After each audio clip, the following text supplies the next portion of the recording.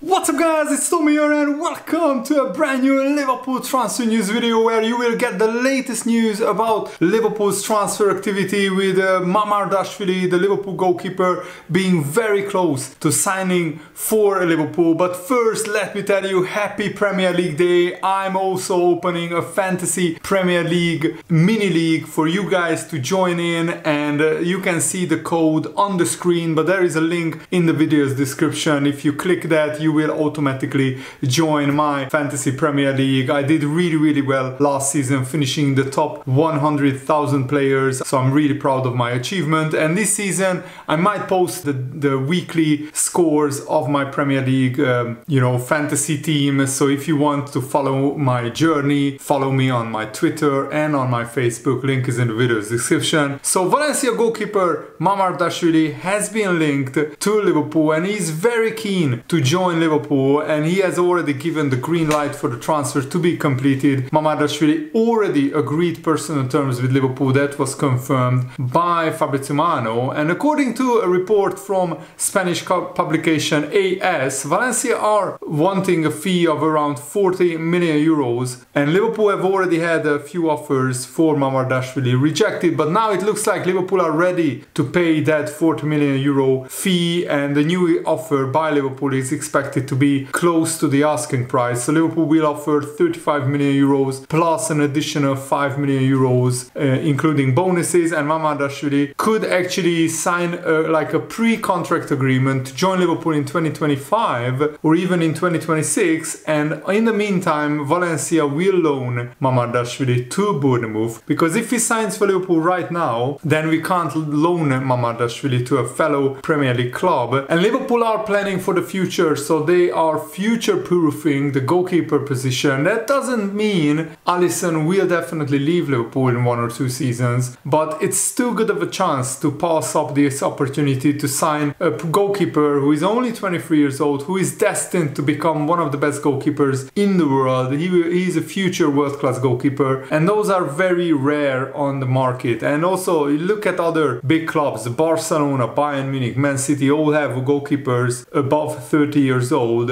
and even Atletico Madrid. All the best goalkeepers in the world are pretty much over 30 years old now. So sooner or later these big clubs will want to sign the next big goalkeeper coming through. So Liverpool getting Mamardashvili now is a fantastic piece of business. Diario AS, the Spanish newspaper, is reporting that Liverpool have raised their offer, which is now 35 million euros plus bonuses, and that is closer to Valencia's 40 million euro valuation. And Mamardashvili accepts the deal to spend not 1 but 2 seasons on loan. He will only play for Liverpool in 2026, but he's fine with that because his dream is to play for one of the really big clubs. And another Spanish newspaper, Super Deporte, is reporting that Valencia are shocked that Mamardashvili completely changed his mind in favor of a move to Liverpool. He initially said that he wouldn't leave to be a backup anywhere, but the proposal from Liverpool was too tempting that he couldn't say no. And basically Liverpool promised Mamardashvili that he will be first choice goalkeeper in 1 or 2 years as soon as Alisson leaves, and that is too good of an opportunity for Mamardashvili to turn down, because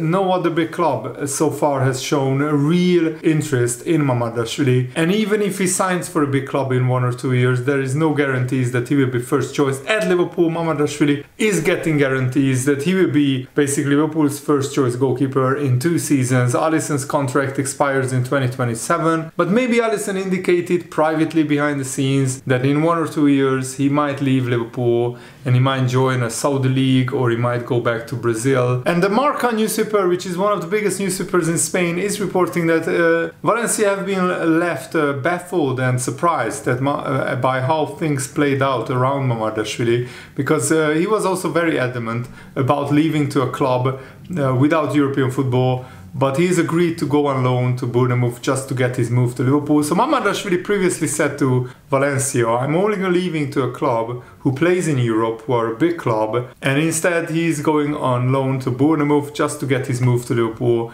in 2025. And if you compare Oblak to Mamardashvili, and remember, Atletico Madrid finished in the Champions League places, Valencia were a mid-table club last season. They played the similar amount of games, and they had the same amount of clean sheets, even though Valencia have a much worse defense. Mamardashvili still kept 13 clean sheets in 37 games. He made a total of 108 saves, 72% save percentage, and he also made 78 saves inside the box, which is absolutely brilliant. He also recovered 308 balls, accurate long balls 208, and that will be very important in Arne Slot's tactics, that the goalkeeper has good feet and he can play long balls accurately to his teammates. And Liverpool think that this £30 million price tag represents excellent value for money. Remember that we paid like 65 million for Alisson a lot of years ago, so now that would be 80 or 90 million pounds adjusted for inflation. And the options available to Liverpool are still being explored.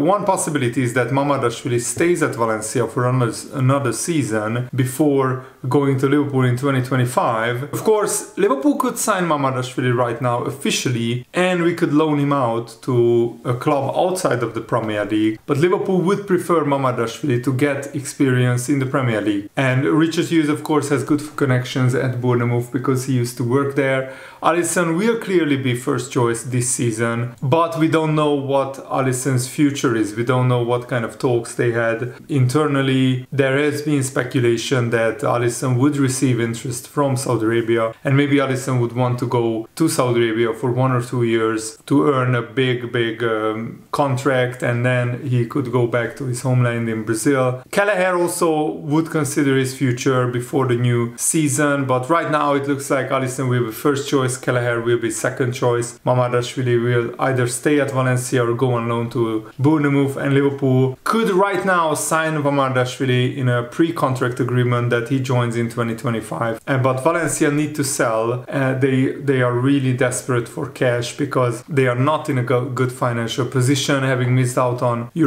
qualifying for the European football. So their owner Peter Lim would accept an offer of around 35 to 40 million euros. And Mamardashvili knows that his stock right now is very high, having had a brilliant Euros with Georgia. He was absolutely terrific in that tournament, and he also had a very good season at Valencia. And I think right now not that many big clubs are looking for a goalkeeper, so it makes sense for Liverpool to sign Mamardashvili now, because if we wait one more season, then a lot of big clubs will be starting to looking for goalkeepers, and Mamardashvili will be top of the young goalkeepers list. I think out of the goalkeepers who are 25 years old or younger, Mamardashvili is certainly the best one in my opinion. Fabrizio Romano also confirmed that Liverpool keep working on several opportunities in the market, and I would keep the door open for movement in the final 2 weeks of the window. But we want to see action. We don't want to see words, we want to see action. We want to see Liverpool signing new players. This is the first time in 9 years that Liverpool haven't signed a player officially going into the first game of the Premier League season. So that shows you how rarely it happened. And the last time I think a new manager didn't sign a new player before the first game in the Premier League was when Unai Emery took over at Arsenal straight after Arsene Wenger. That was a few years ago as well. Liverpool have been offered the chance of signing Marco Verratti, but there is no real interest there because he would also be just a stopgap, being 31 years old. And I will also talk about Arne Slot's press conference because he said some very interesting things about Liverpool's transfer market, and he specifically talked about Martin Zubimendi as well. And Bayer Leverkusen have identified Sepp van den Berg as a potential centre-back target if Kosunu is sold. It's very likely that he could be sold before the window ends, and Sepp is very highly rated at Leverkusen. I think that would be brilliant because Leverkusen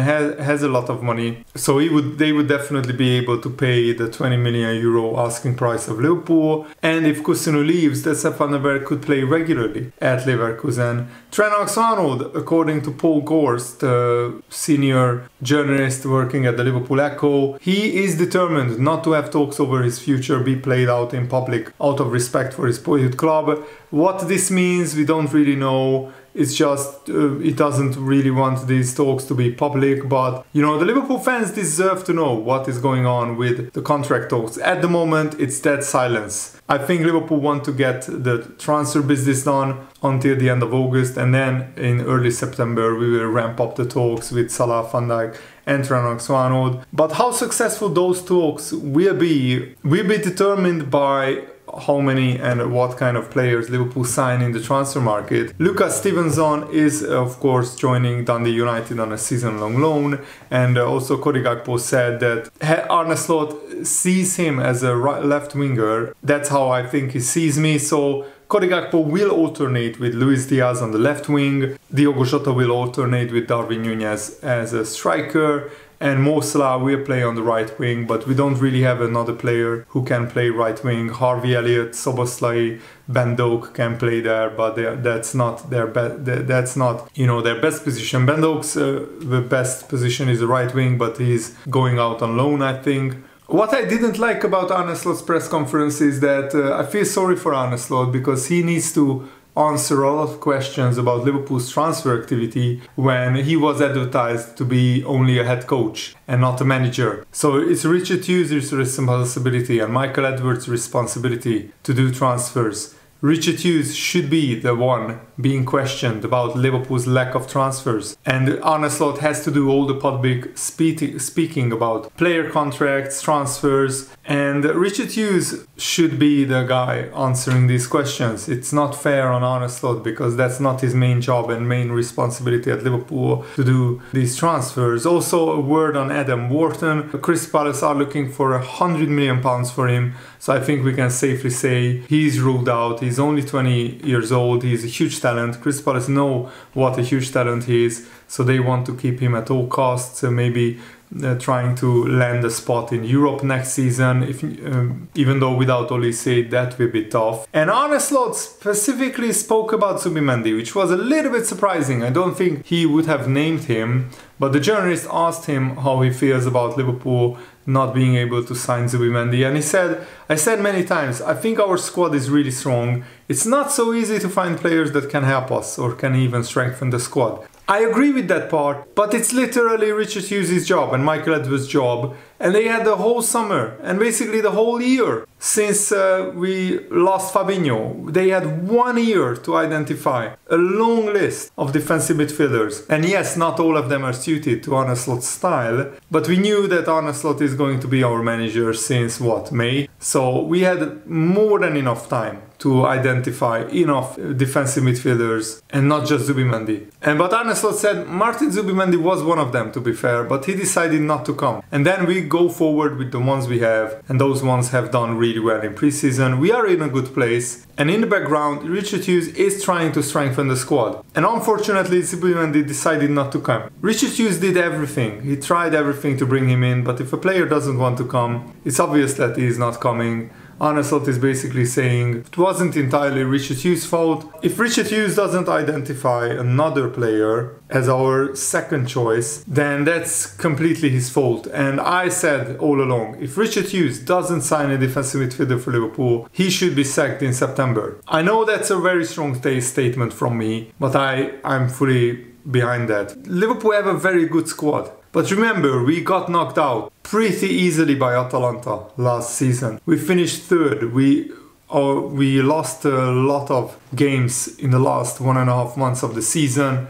Liverpool's title challenge collapsed and fizzled out when injuries caught up with us. My hope is that Liverpool's injury situation will be better this season, but we can't bank on that. We don't know whether that will be the case. But Liverpool still lost Joao Matip, Thiago and Adrian from the squad, and we also sold Fabio Carvalho and Bobby Clark, even though they didn't play a big part last season, I know.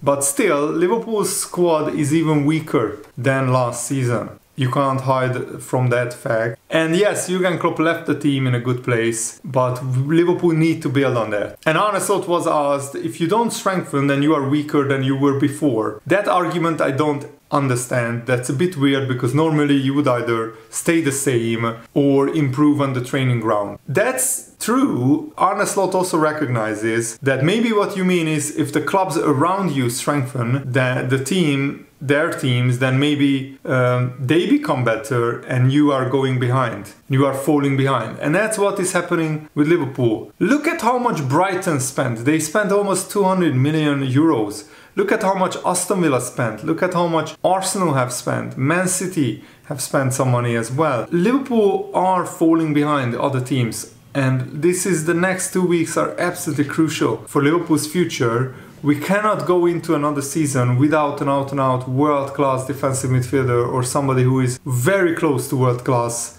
And don't tell me there are no defensive midfielders better than Wataruendo, because that's absolute nonsense. I'm not buying that. I'm not believing that. And this is on Richard Hughes and the Liverpool owners to get this right. Liverpool already sold players worth 50 million, so the money is there. Sign Bruno Guimaraes or Alan Varela or Ederson from Atalanta. There are more than enough players who are better than Endo and who would be fantastic transfers, fantastic signings for Liverpool. Arne said, it's not always true that if you bring in new players, the team becomes stronger, but I also believe in general that every player in the team needs to have perspective on playing time. And that's true. Sometimes you can get weaker if you don't bring in the right player. It can disrupt the dressing room. It can bring the whole vibe of the team down. And also, you know, the young players deserve playing time. Bajcetic should get enough playing time, but maybe now we are not loaning out Bajcetic. I haven't heard anything new on that. But Arne said, if you keep bringing players in, sometimes the energy in the group goes down as well. Yeah, Chelsea is the best example. They signed 35 players in 2 years. Just to put that into context, Liverpool, if you go back 35 signings, I think it's Bobby Firmino, even before Jurgen Klopp came in, so 9 years ago. Liverpool signed 35 players in 9 years, Chelsea signed 35 players in 2 years. And that's not how you should build a squad, definitely. But Liverpool are literally on the other end of the spectrum, signing 0 players. And Arne said, I said many times, we, and I mean with we, I mean Richard and me, are trying to strengthen the squad. I think if we think we found someone, we try to bring him in. And unfortunately, the one we thought could help us said no. But in the background, Richard is still trying to improve the team. But my main focus at the moment is fully on Ipswich. And yeah, that's the problem. Arne shouldn't answer questions about transfers. He should be just coaching the team, and Richard Hughes should be the one, of course, identifying players and bringing them in. So huge pressure on FSG and Richard Hughes. I will still hold off on my judgment of the transfer window until it ends, but Liverpool are leaving it very, very late. Thanks for watching, guys. Hope you enjoyed this. Have a nice day. See you later. Goodbye.